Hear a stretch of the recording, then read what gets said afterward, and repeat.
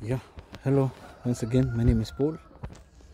I'm a biogas contractor and also a biogas technician, and I'm working under Pipat Biogas Contractors, a renewable energy company.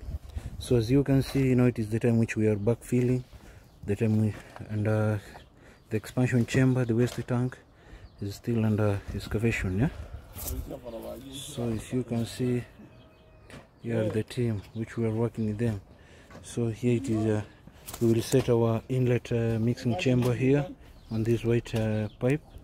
Then the gas will come out from this point where you see our neck.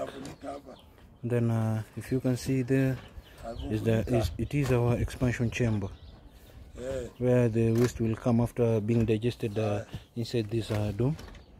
So it is a 12 cubic meter biogas plant. Yeah.